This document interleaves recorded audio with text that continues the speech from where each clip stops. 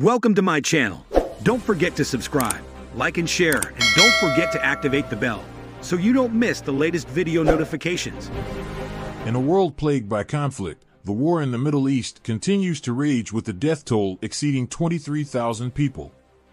What began as a dispute between two factions has escalated into a global dispute, involving more than half a dozen of the world's most powerful countries, including the United States. Amid this chaos, the introduction of the A-10 Warthog, a deadly close air support aircraft, marked a watershed moment in the conflict.